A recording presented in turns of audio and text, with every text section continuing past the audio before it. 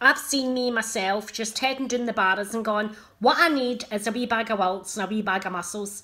I'm going to get the bags of wilts and the bag of mussels. I'm going to take them down. I was at the moon landing. Neil Armstrong said to me, "You look like the moon and it's beautiful." And I said, "Thanks, I do." Paul, it's not always about you and your fucking moon landings. Then there was another time when I helped tear down the Berlin Wall with David Hasselhoff, and he had Kit with him, and the car was like, "You're a great guy. You tear down that wall." So I used my hands like this to take bricks out one at a time, and David Hasselhoff was like, "We're going to get you a part on Baywatch, you're that good." Fuck, Paul, I can't believe you said you're at the moon landings. That's a bit bizarre.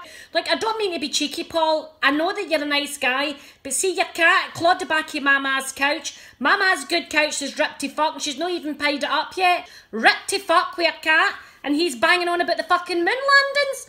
This is why we can't get fucking nice things, 'cause of him.